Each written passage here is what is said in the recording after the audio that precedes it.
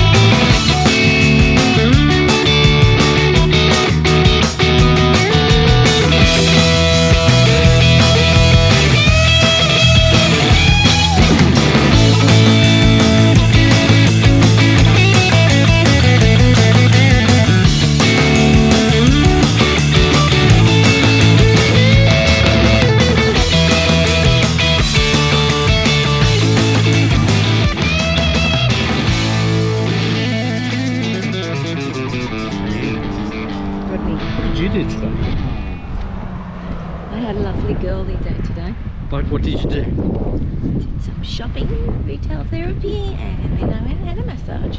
Did you buy anything that's too big to tie onto the motorbike? No. So you bought small things? Yeah, I know the rules. Oh, you know the rules. And you had a massage.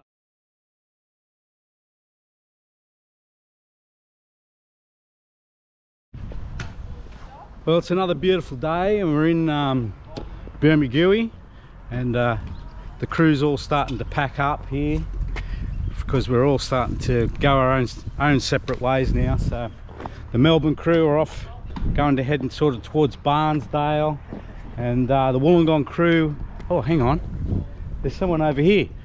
I shouldn't be doing this because I should be asking Pete. Pete? Yes, mate. What's happening today? What's happening? We're standing here in the gorgeous sunshine in downtown Bermagui. Yep. Have a look at this. God's own country it is. And where are you going? We're going to Canberra. Yeah, we're going to Canberra. So we're going to go 3 degrees at the moment. So we're going to go to Bateman's Bay. Yes. Cross the mountain to Canberra. Yes. Because we just didn't want to go the short way home. No, no. Now, we don't know where we're going. All we know is we're going to end up in Bairnsdale. Yep. We might go, someone might go up Browns Mountain. The other ones might go via Bombala. Some might go around the coast. It's like a dog's breakfast. I reckon John Adams or Nishi's had something to do with that. No, you don't. You don't say. 100% I do.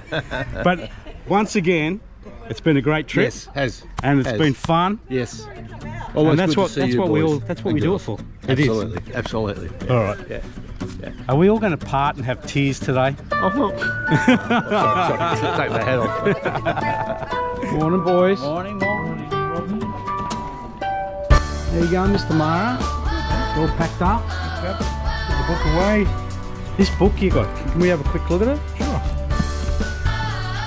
So you put this book together. Yeah. Like 50 years of motorcycle riding. Yeah.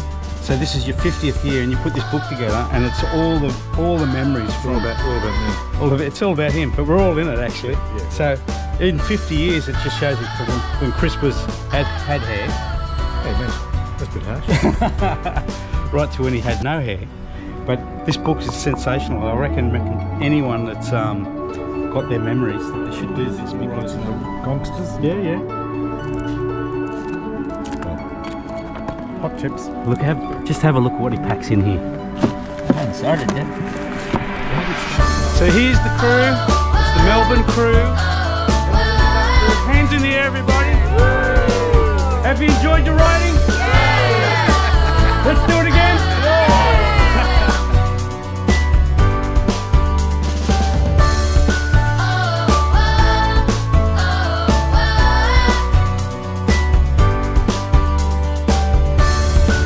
See you, Pete. Safe travels, mate. You too, mate.